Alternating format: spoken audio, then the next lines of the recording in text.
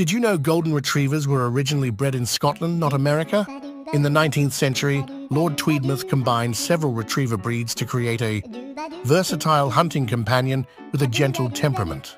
He wanted a dog that could fetch waterfowl on land and retrieve wounded birds from water, hence their innate love for water.